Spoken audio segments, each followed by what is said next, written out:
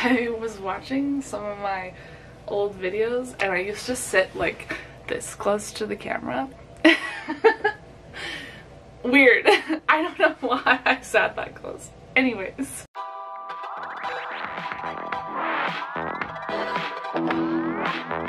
Are you ready for this stack?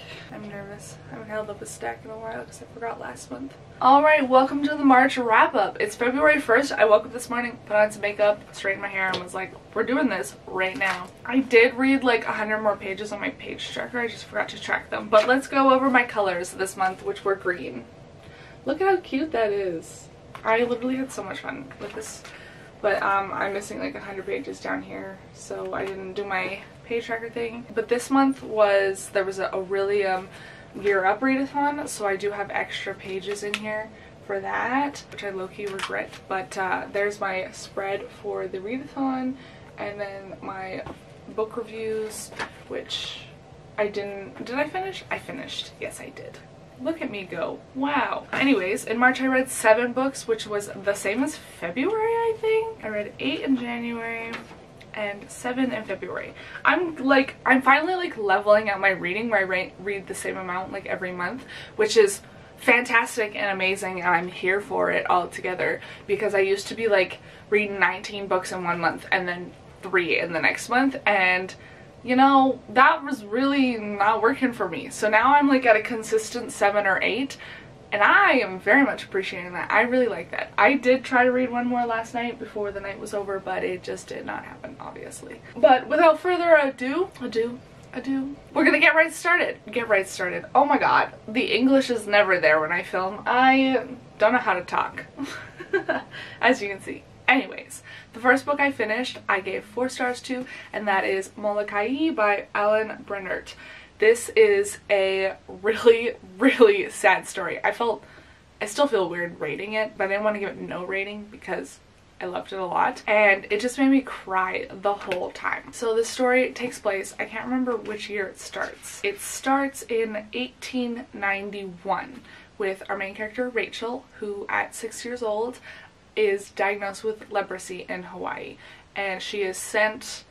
First, her family is like, no, we're not getting rid of you, you're gonna stay here, we'll make sure you're safe, like, we're not separating the family. And then this incident happens at school where her sister is mad at her, and they get found out, and the people come to the school, or come to her home and pick her up and are like, you have to be treated, you cannot stay at home, we don't know how this is spread, all the people who are infected have to go to this facility.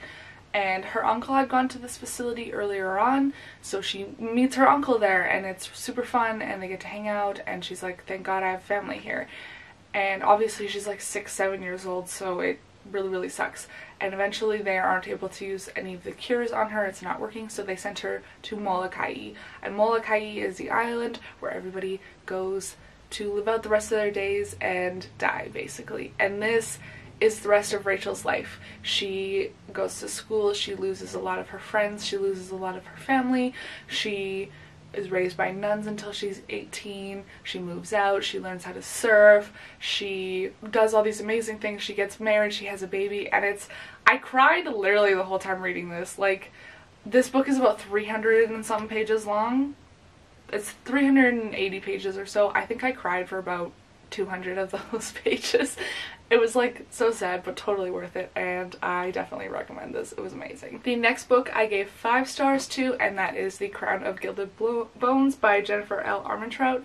Oh my gosh, I'm so far deep into this world and universe, I can't even anymore. This is the 3rd Blood and Ash novel, and in this one there is some drama. We finally figure out what Poppy is. She uses her powers to her best ability. She is queen, finally takes on that role. Castile is like, let's do this. And there is like, obviously just a lot of smut. And it was great. But I feel like this one really progressed the story, whereas the second one, looking back on it, didn't progress the story at all.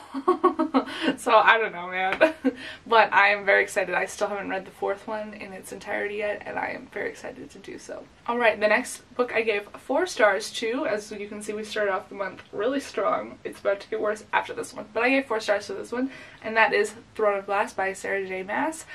This is not what I expected at all. Based on how people are talking in the later books and the memes from the later books, starting off in this was very interesting and very weird because I don't think I've ever actually heard somebody talk about it or what it's about, so I'm going to try my best. Basically, Selena is in prison because she is an assassin. She is like the most famous assassin in Alderaan, and Dorian, the prince, the crown prince, comes to get her out and says, hey, if you be my champion and you're my warrior in this competition, you could win your freedom. You just need to do 2-3 years of service killing for my dad, and then you can just do whatever you want after that. And there's this whole competition with assassins and stuff, and it's like not even all assassins, but there's this other whole subplot with like a dangerous creature going around murdering everybody who's in the competition as well. Very interesting. So that's like the gist of it. But I like also just didn't expect any of that because all the memes have different people's names and I'm still confused. And I'm on the second book. Nobody tell me anything because I've seen the memes for so long that I just don't know what's happening here. Very interesting. It's very good. I'm gonna see where it goes. Alright, the next book is where it goes downhill. Just a pre-warning. I read Angels and Demons for 3 stars by Dan Brown. I don't know, I said it in that order. This was fun in the sense that it was well thought out and there was a lot of thinking and puzzles and things to solve and symbols and stuff. But man, this guy is low-key fat-phobic to women, specifically. Every other woman other than our main character Victoria is slightly heavy-set. And I'm pretty sure I went on a rant in the vlog for this one, which you'll probably see soon, but it was not good. I don't recommend you read this. The movie is 10 times better, and I don't think that this was worth it. This was not worth it because it was just sprinkled in there enough to get me mad. And you don't need to read this. No, you don't need to. Goodbye. I'm not gonna read the next ones. You just like literally stick with the movies. The movies are 10 times better. You don't need it. The next book I also gave 3 stars to, and this is The Demon King by Cinda Williams Chima. I read this for my familiar for the Aurelium reading vlog. I have a familiar snake now. Super fun, super exciting. But I gave this one 3 stars. This book was published really early. When was this published? I need to talk about that because it is a product of its time. 2009. This is a product of 2009. This is the base of a lot of fantasy YA adventures. Like, she wrote the base and people branched off of that. Like a lot of stuff that we have now, it is basically young man in a gang leaves said gang to protect sister. Other point of view, princess realizing not everything is as it seems, and her mother and the high wizard are trying to marry her off to the wrong person, so she escapes. Like, it's literally the base. The base. This is nothing interesting, nothing new that I've read. I should have read this in 2009. It would have been way better back then because it would have been new and fresh, but it's no longer new and fresh. Still really like it, still gonna continue on with the rest of them, but I should have just read it earlier. That's my own fault, honestly. The next book, though, I gave 5 stars to, and that is The Sword of Summer. This is the first Magnus Chase and the Gods of Asgard by Rick Riordan. Obviously, it's Rick Riordan. I just gave it 5 stars because it's him. But this was super, super fun. This was also for my Aurelium Gear Up, and it was for a sword because there's a sword on the cover. Obviously, it's called The Sword of Summer. Anyways, in this one, we follow Magnus Chase, who gets attacked on a bridge by Surt and dies, and then he wakes up in Valhalla and is like, this is weird, what is happening? My favorite part about this was that Annabeth Chase is his cousin, and there's this whole conversation at the end where like, no, you tell first, no, you tell first, no, you tell first, but they both know what's going on, and it's very fun, and I want to read that conversation. If that conversation exists somewhere, please somebody tell me, because I've looked in the second book and it is not there, and I need that conversation in my life. Thanks. Yeah, I don't know. It was very fun. And to like literally the fastest wrap up ever. Holy crap. It's because my camera started dying as soon as I started filming this. I have 1 book left. The last book that I finished was Blood and Honey by Shelby Mahurin. This is the second book after Serpent and Dove. I gave this 3 stars. I know what you're thinking, what the hell, Darby? Let me tell you, I didn't have high hopes going into this because I've heard it has middle book syndrome, and it definitely does have middle book syndrome.